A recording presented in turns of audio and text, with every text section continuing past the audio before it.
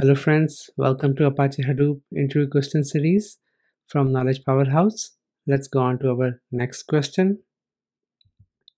The question is, what is the difference between NameNode, Backup Node and Checkpoint NameNode in Hdfs?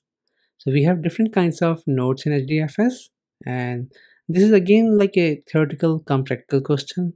It can be asked in an interview to test your deep knowledge and wide knowledge about the Hadoop and Hdfs. So if you have worked, you must be knowing about this, and if you haven't, like still you can understand these so that you can prepare well for your interview. So let's see the answer. So there are different nodes like NameNode, Backup Node, Checkpoint NameNode. So the difference is the NameNode is at the heart of Hdfs file system.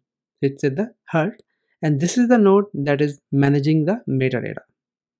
So all the data of the files is not stored on the NameNode, rather on the other nodes, but the NameNode has the directory tree of all the files that are present in Hdfs file system on a Hadoop cluster. So it's like a central node that knows about all other nodes, what data is stored there.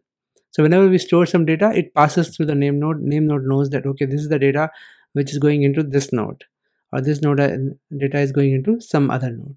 So it manages the whole directory tree, so that whenever we want to get details, we just call the NameNode and get the details from NameNode.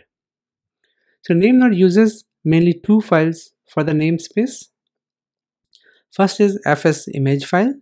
In this file, we keep track of the latest checkpoint of the namespace, so that like whenever we add any file, add any data, so we keep on creating a fs image file which is the latest checkpoint, like up to what last point the data has been stored.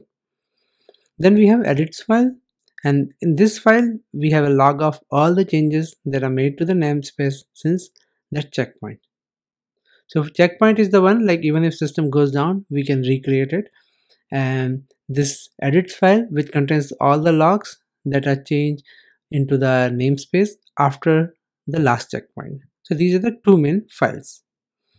Then we have checkpoint node.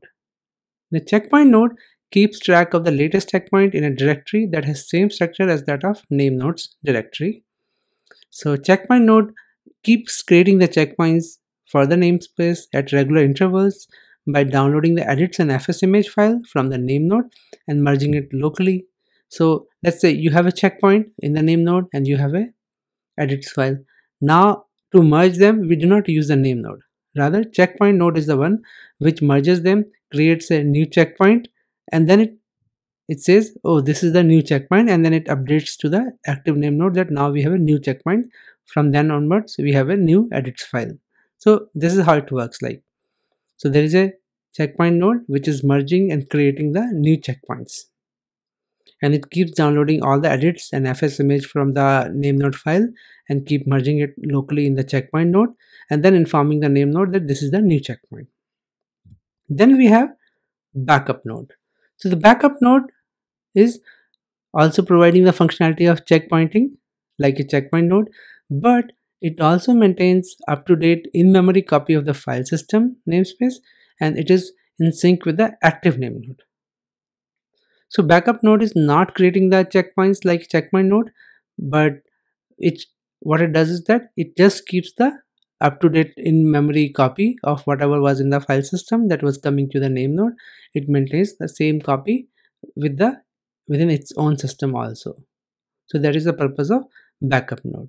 So these are the differences between backup node, checkpoint node, and NameNode.